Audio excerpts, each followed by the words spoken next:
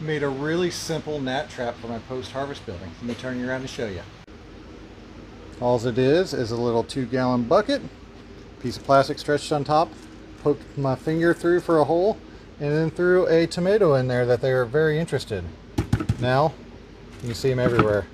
Works very great. So the idea is very simple. The plastic facing downwards, hole in the center, they go in, they fly up, they go around the rim, they can't get back out. Works great. Want to learn more? Head over to my channel at Farmer Keith, and don't forget to subscribe. Thank y'all.